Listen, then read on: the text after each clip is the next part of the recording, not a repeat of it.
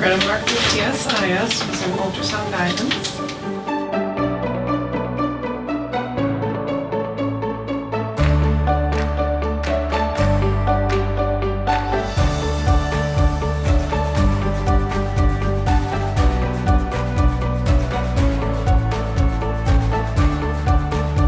Start with some superficial numbing.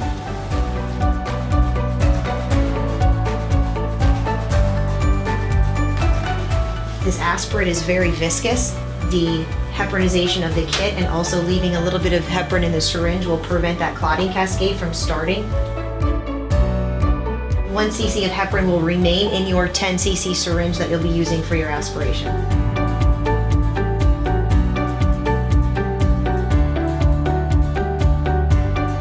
At this point, it's just a back and forth motion. She's going to get about 1 to 2 centimeters into the periosteum.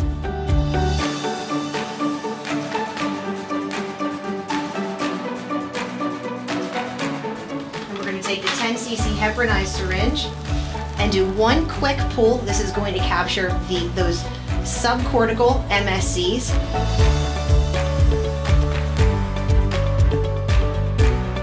And then now we're just making a little bit of an angle towards that patient's head. Our trajectory is going to be towards that greater trochanter. Now she's slowly going to take that blunt stylet out.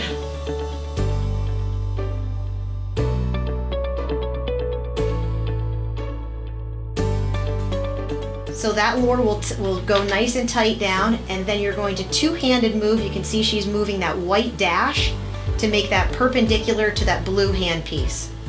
Yep.